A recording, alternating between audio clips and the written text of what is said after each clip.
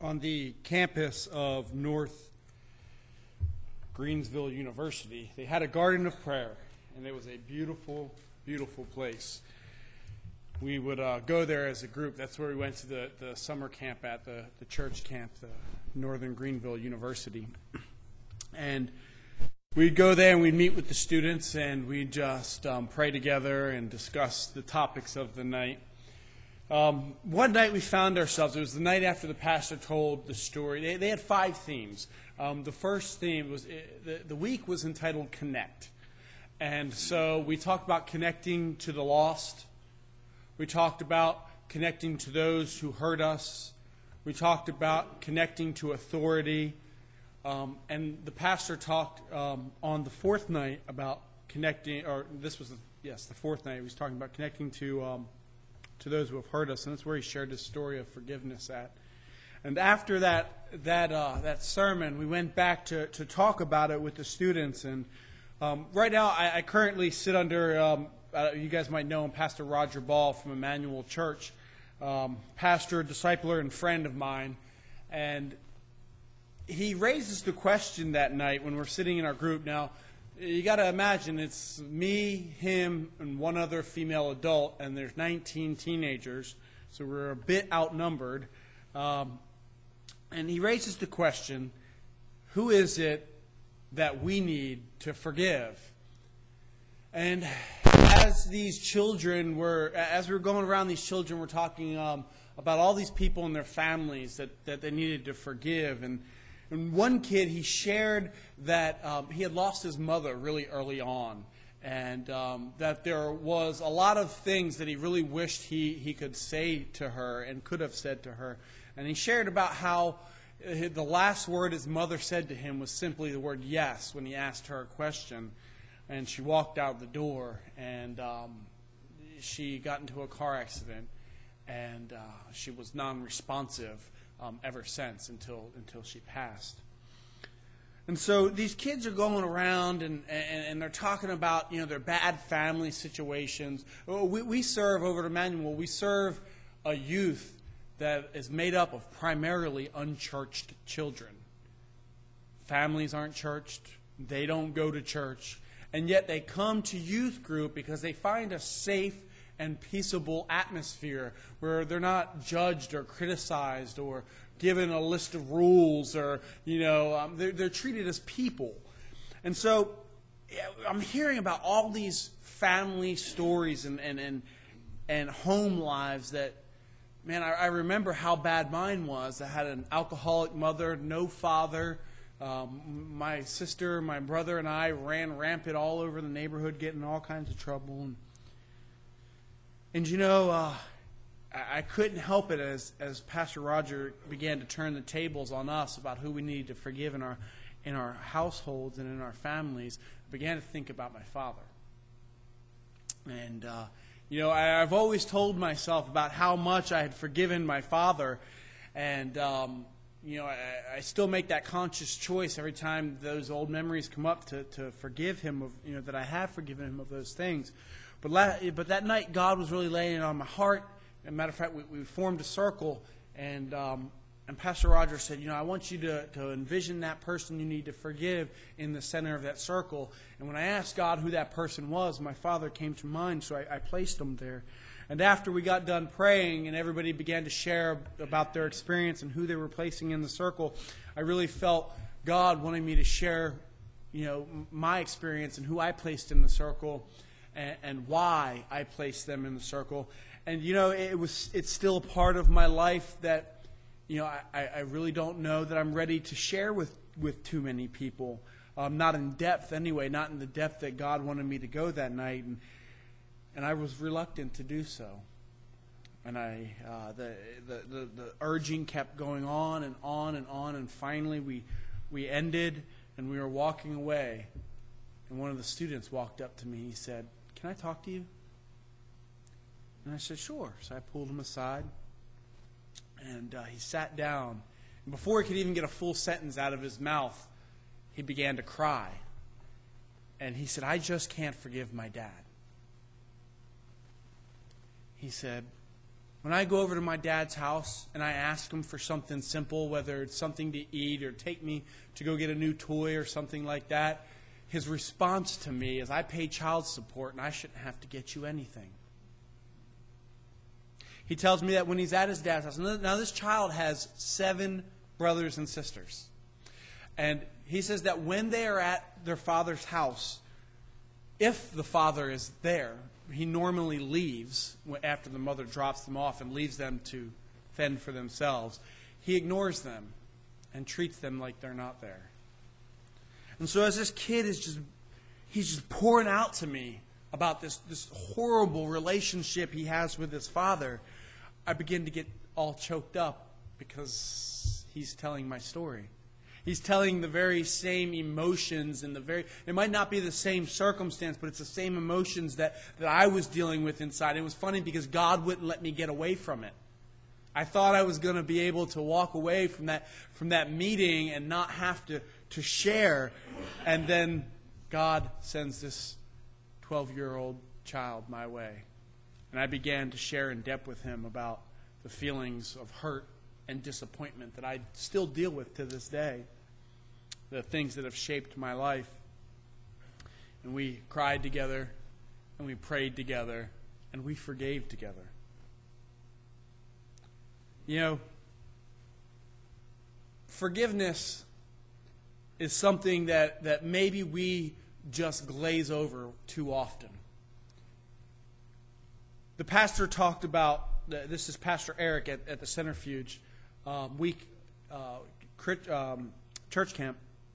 He talked about how we in American Christianity today see forgiveness as, I'm just going to not associate with you anymore. I won't be mean to you, but when I see you, I'm probably not going to talk to you. I won't be mean. I won't say any nasty things. I won't bring it up, but I'm just going to completely sever the relationship.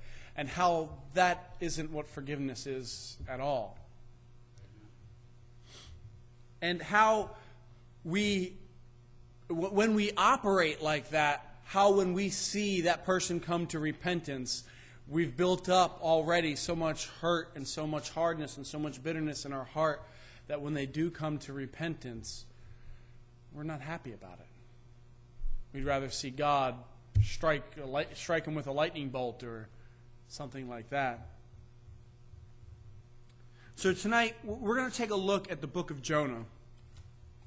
If you'd turn there with me. You know, we know the story of Jonah. We know God wanted Jonah to go to Nineveh to preach to Nineveh for repentance. We know Jonah didn't want to do it. We know he went as far as getting on a boat, the storm coming. Jonah finally admitting that I'm the reason the storm's here, and if you just throw me over the side of the boat, everything will be okay. And so they do. They throw him over the side of the boat, and he gets... First, the Bible says that he sinks almost to the bottom of the ocean before he's swallowed up by the big fish. And you know, one thing that I didn't see before I began to study for this message, the one thing I didn't really see in this was that Jonah, when he decided to be tossed over the side of the boat, what he was really saying was, I'd rather be dead than do what God wants me to do. I'd rather commit suicide than to see the city of Nineveh come to repentance. I don't want the task, God. I'd rather die. And then he gets swallowed up by the fish, and he's happy. He begins to tell God, thank you for saving me. And the fish spits him up on a shore close to Nineveh. And he tells God, I'll go do what you want me to do. And he goes to Nineveh, and he preaches repentance to them. And what happens? They repent. And we would think that Jonah would be happy about something like that. We think if we were Jonah, we'd be happy. But that isn't the case for Jonah. his attitude towards God was an attitude of, I knew this was going to happen. I knew this was going to happen. Listen to what chapter 4 says, beginning in verse 1. It says, "But it greatly displeased Jonah, and he became angry. He prayed to the Lord and said, 'Please, Lord, was this not what I said while I was still in my own country? Therefore, in order to forestall this, I fled to Tarshish. For this I knew you are a God of grace and compassion. You are a God of graciousness and compassion, slow to anger and abundant in loving kindness, the one who relents concerning calamity. Therefore now, O Lord, please take my life from me, for death is better to me than life.' And the Lord says to him, 'Do you have a good reason to be angry?' Now, I don't know if in your fellowship with the Lord, how often He engages you with questions. But sometimes I think God in my life is the riddler. Because he often, when I'm dealing with something, will approach me kind of like He approached Jonah here. Here's Jonah dealing with anger and unforgiveness, and God says, "Do you have a good reason to be angry?" And so what does Jonah do? Does Jonah answer God? Well, in a way he does.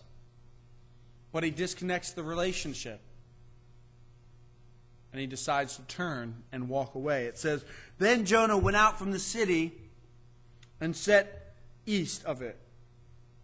There he made a shelter for himself and sat under the shade until he could see what would happen to the city." So he's still expecting God's wrath to come down upon Nineveh. So the Lord God appointed a plant to grow up over Jonah, to be shade over his head, to deliver him from discomfort. Man, what a good God we serve. Even when we're angry at Him, turn the other way and go and sit in and sulk in our pity and anger, God still shows kindness and goodness to us. And Jonah was extremely happy about the plant. And you think he'd begin to get happy about Nineveh. But God appointed a worm, and then the dawn came, and the next day it attacked the plant, and it withered. And when the sun came up, God appointed a scorching east wind, and the sun beat down on Jonah's head so that he became faint and begged for all his soul to die, saying, "Death is better than life for me." Then God said to Jonah, "Do you have a good reason to be angry about the plant?" And he said, "I have good reason to be angry, even to death." Then the Lord said, "You had compassion on the plant for which you did not work, and which you did not cause to grow, which came up overnight and perished overnight. Should I not have compassion on Nineveh, the great city in which there are more than 120,000 persons who did not know the difference between their right hand and their left, as well as many animals?" You see, I had heard the story of Jonah preached many different ways. I've heard the story of not doing what God wants you to do and God finding tactful ways to place you where He wants you. I've heard the stories of Nineveh needing repentance. But what about Jonah's heart and what unforgiveness did to Jonah's heart? I want to take a little look at what forgiveness is. So if you would, turn your Bibles over to Ephesians chapter 4. I want to share a story with you. I believe I shared this when I was here on Christmas, but I want to share it with you again. I was in the St. Lucie County Jail for some crimes that I had committed. And at the time, I believed that my brother-in-law had placed me there because he was the one who called the law, and they came after me. And so for a few months while I was in there, I began to really get a hard heart towards him. I talked about all the things that I was going to do to him the next time that I saw him. Now, this is a funny sight because I was 120 pounds soaking wet, and he was a bodybuilder. So he was massive, and most people that I was in jail with knew who he was. We kind of ran in the same circles. So as I'm telling everybody what I was going to do to him, they were probably thinking inside, yeah, right. And so, but it didn't stop me from telling him what I was going to do, that's for sure. And, God had a funny way of, the whole time I was incarcerated, with placing people in my life that were Christians, that had fallen into some bad lifestyles, but we were now in jail and were now really seeking the Lord to change their lives. And I had a bunkie. His name was Jimmy. Man, bless Jimmy's heart. You know what, Andy? He had patience. Because he would listen to me rant and rave about my brother-in-law and for probably close to 2 to 3 months. And then one evening, I'm laying in my bunk, and somebody comes over and says, there's this guy in the next dorm, and he's using sign language to tell us to get you. And so I go over and I look through the glass, and you can kind of catty-corner look through the glass and see into the next dorm, and guess who it was? It's my brother-in-law. And so now I'm really angry. And he had the audacity to sign language me, saying he didn't have any canteen when I sent him some food. It really infuriated me. And so I go back to my bunk. I hate this guy. And the Lord had just begun to really work on my heart at this point. And one night Jimmy just got tired of hearing me rant and rave, and he said, George, I want you to do me a favor. He says, I want you to get up, go over and look through the glass, and tell me what your brother-in-law is doing right now. So I get up, and I go over, and I look through the glass, and he's over there playing cards, and he's laughing, and he's having a good time, and really enjoying jail the best way that you can, I suppose. And so that just blows my top. And I come back, and I sit in my bunk, and I'm like, he's over there playing cards and having a good time. How can at the time, I was facing more time and more years in prison than I wanted to spend. I was looking at 10 years in prison. And I was just so infuriated because he was over there having a good time, and all I could think about was life that I had thrown away. Jimmy, he just looked at me and said, George, you know that and all that hurt that's spewing out of you right now? He said, that's unforgiveness. And it's affecting you, not him. He doesn't feel any of that. Man, those words sunk me like I had cinder blocks tied to my feet, and Jimmy, I was going to say Jimmy Hoffa, but I guess he wasn't a gangster. He was one of the guys that came up missing, huh? All right, like Tony Soprano pushed me over the edge or something, and I just began to sink at the weight of those words. And I was laying in bed. I don't think I slept that night. I was laying in bed, and I'm praying, and I'm like, anymore. I don't want to hold on to this anymore. And so I chose that night to forgive him. It was Tuesday night. Now, Wednesday, my pastor at the time, faithfully, every week, every Wednesday, would come see me. And I'd get called out of the dorm and go down to the chapel, and we'd have some one-on-one visit. Unfortunately, this was also my pastor. So they're calling all the names for the chapel service, and my name gets called, a few other names get called, his name gets called. Now, remind you, everybody in my dorm knew us, and if they didn't know us, they knew us now because I was in there telling them everybody what I was going to do, and they knew he was in the next dorm. And so the dorm's in kind of a U shape, and they're coming around. They started on the other end. And they're coming around, getting all the inmates, and I'm in the last dorm. He's in the second to last dorm. They're handcuffing them 2 by 2. They get to my dorm, and guess who doesn't have anybody handcuffed to him?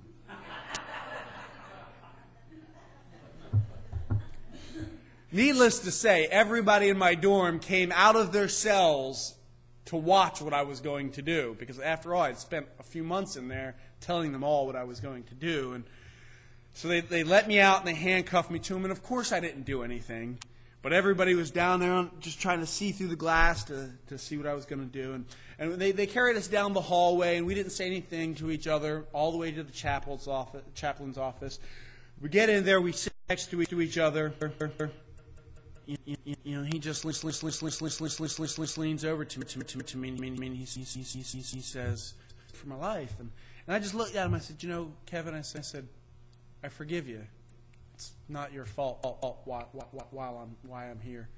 I took ownership over it, and from that point on, our relation. But I got taught a good lesson in that, and that was that our own unforgiveness can really begin to destroy us. And take a look at what Jonah's unforgiveness does to him over Nineveh. Jonah was a prophet of God, told to go and preach repentance to a city of 120,000 people. And he does. And they repent. Now, any pastor would love to have that under his belt. That's an awesome, that's Billy Graham kind of stuff.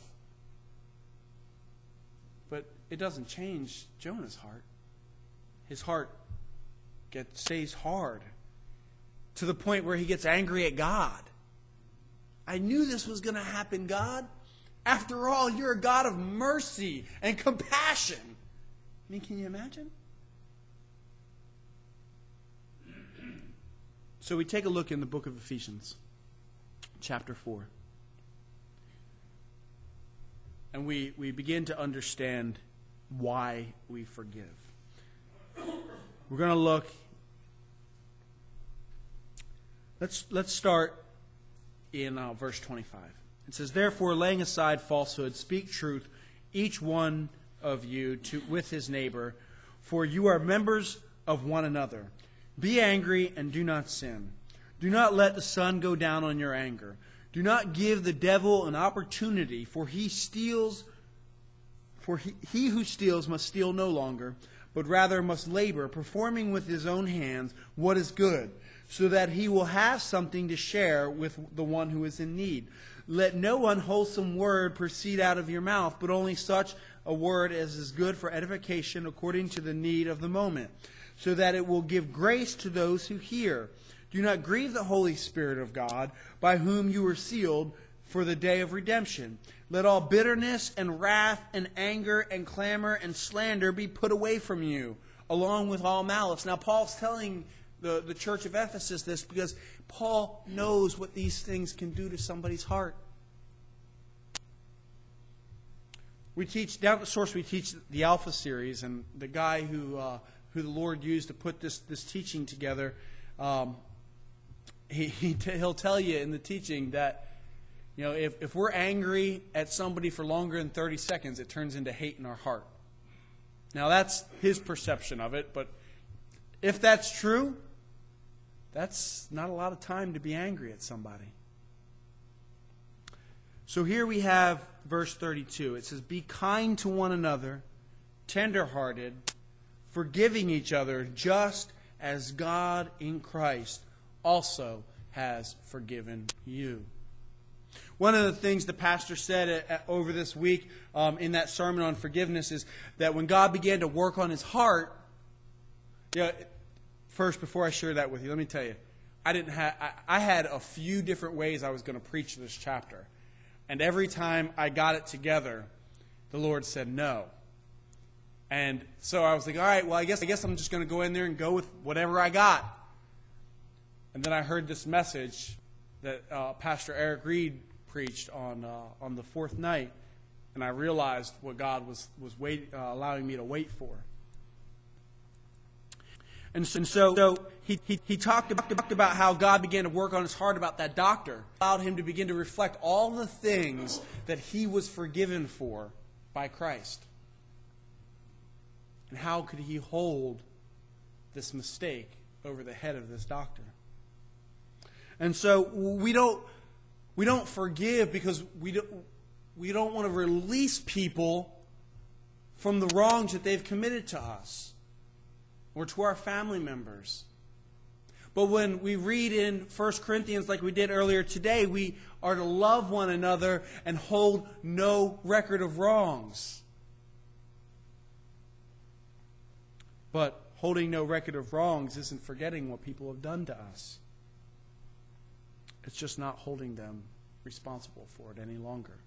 It's giving the responsibility to God to do what God wants to do with that person. That's what God wanted Jonah to do for Nineveh. He wanted Jonah to allow God to be responsible for the outcome. And when Jonah finally did that, and God did what God does, brings people to repentance with compassion and mercy, Jonah got angry. We can't get angry today. We can't. We can't allow anger to turn into hatred, into hurt, into bitterness, into malice, into wrath, because God didn't do that to us. So we see that love is needed for forgiveness.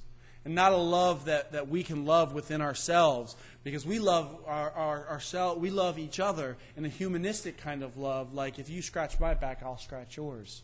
If you love me, I'll love you. If you be nice to me, I'll be nice to you. But we see through 1 Corinthians chapter 13 that that's not the kind of love that God has placed in us through Christ.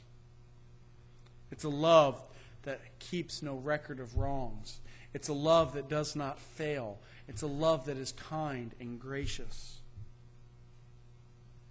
So what is the truth about love? Turn to Romans chapter 13.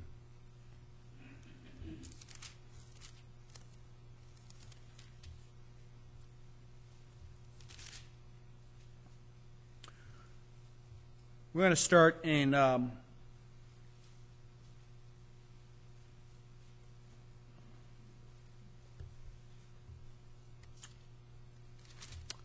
verse 8.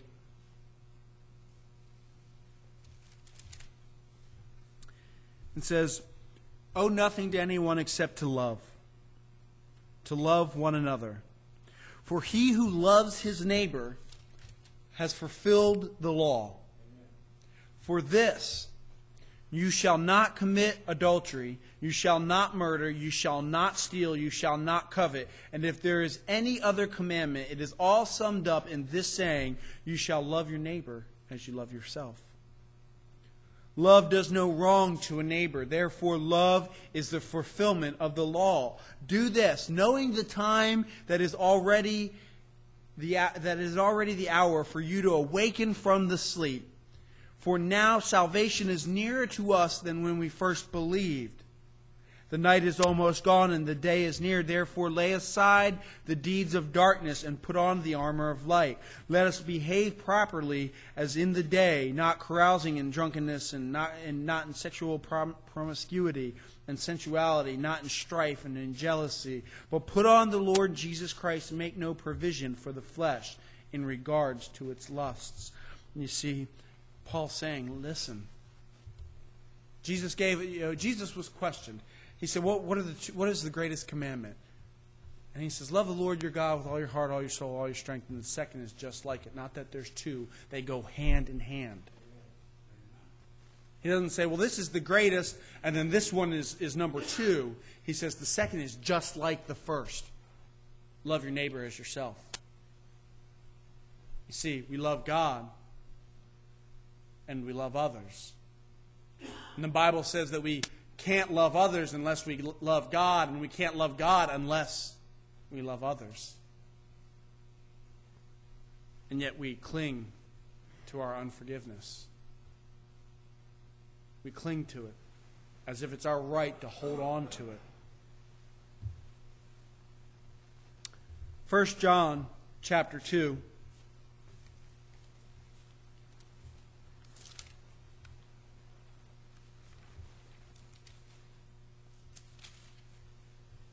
First John chapter 2, verses 7 through 11 say this.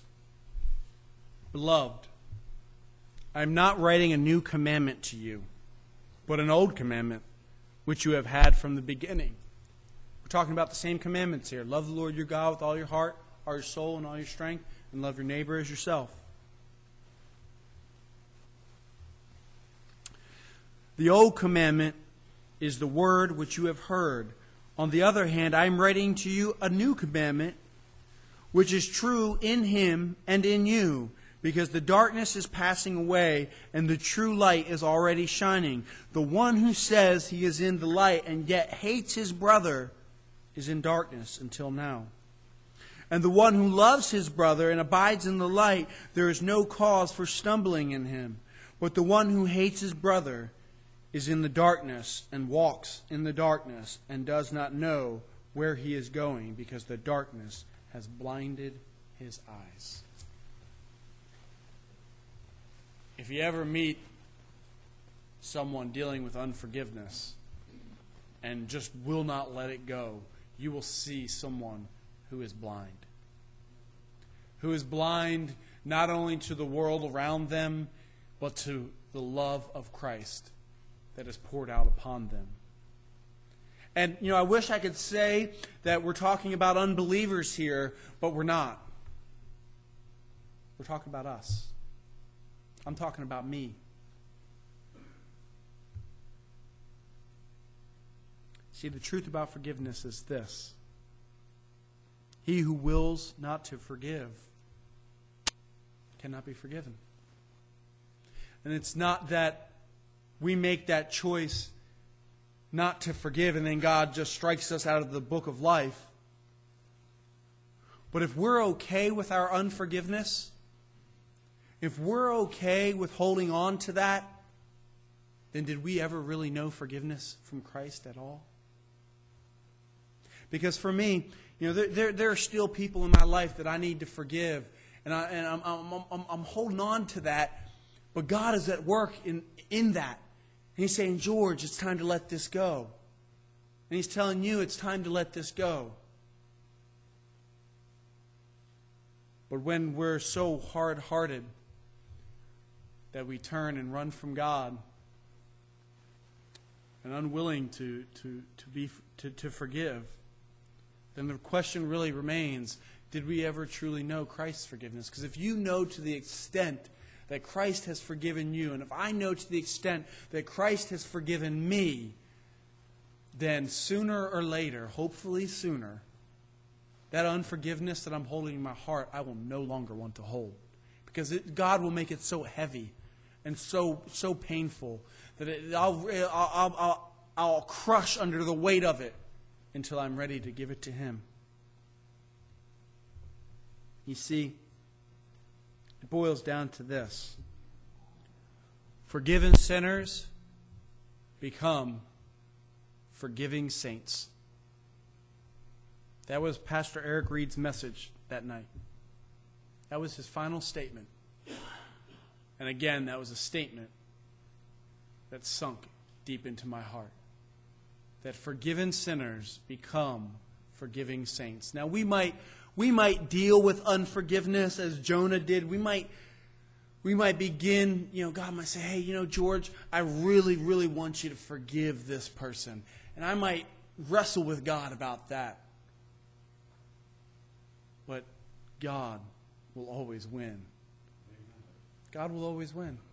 Because when it really boils down to it, all He has to do is point out to one thing that Christ died for me for. And then I realize, not only can I not hold this unforgiveness on this person, but if Christ died for me for this one sin, just this one, whatever it is, He also died for this person, for whatever hurt or hang-up that they caused on me. Amen. That's seeing through the lens of the cross of Christ. And then we remain with God's question. What right do we have to be angry? How can we be angry when God is bringing people to repentance. Now, I don't know about you, but I've had to ask a lot of people to forgive me. I caused a lot of hurt, a lot of harm in my previous lifestyle. And I've told a lot of people that I have forgiven them. And there are still people on my list that I need to forgive and that need to forgive me. But so far, everyone that I've encountered, it has went well. And I've had an opportunity to share Christ with them.